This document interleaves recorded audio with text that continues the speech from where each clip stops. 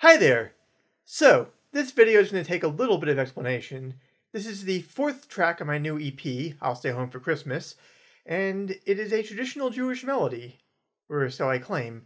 There is a long Jewish tradition of singing tunes, or nigunim, without words, and I've heard the explanation that sometimes when you're trying to get your emotions out, words can be constraining, whereas if you just do, scat singing, you can really pour your heart out into it. And I think that comes across in this song, which is Pierpont's Nigun, so named for Reb Yaakov Pierpont, who wrote it about 160 years ago. The version on the live stream last week, frankly, I wasn't that happy with. There was a version I recorded like 4 years ago, which I think was better. You can find a link to that if you click the card up there, it should be, or if not, in the description. And if you want to hear a solo version, or you can just buy the EP, Also, if you go to the version from 4 years ago and you look in the description, you will find a link to a version from 4 years before that, when I was just starting to learn how to play the ukulele, and you can see how far I've come. That said, one of the things about this year is that we can't come together to sing communally, which sucks. And it's another thing in Jewish tradition. We have a thing called the Kumzits, where basically you come and sit down and often with a candle and sing together. And in an attempt to evoke this, I've completely wrecked Aubrey's arrangement of my song by layering more voices on top of it. And we'll see how that goes. So here we are with the Kumzits version of Pierpont's Nigun. Enjoy.